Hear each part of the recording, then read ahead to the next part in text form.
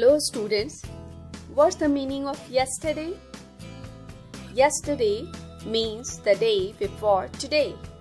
I mean the day which has already passed. The time which is already past is called past time. Past time is also called past tense, as tense means time. We can define past tense like this: a tense expressing an action that has happened or a state that previously existed.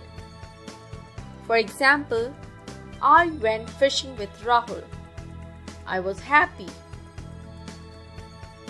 What do you understand by today?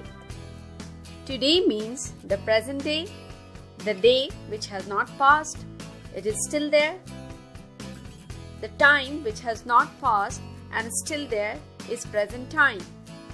Present time is also called present tense, as tense means time.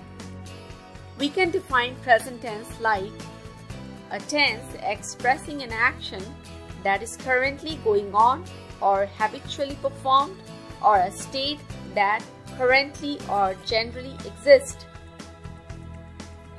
For example, I am happy, I am eating.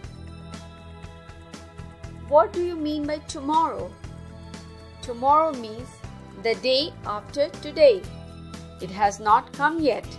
It will come in the future. Time which has not come yet and will come in the future is also called future time. Future time means future tense, as tense means time. How can we define future tense? A tense expressing an action that has not yet happened or a state that does not yet exist. For example, the price of petrol will rise by 5 paise.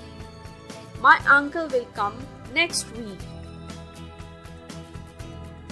So, what is tense?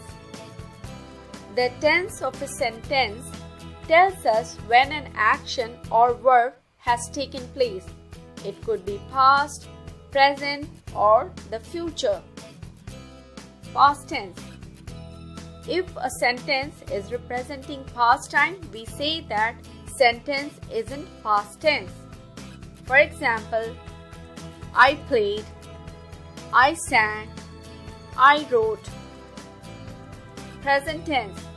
If a sentence describing current or present time event, then we say that sentence is representing present tense.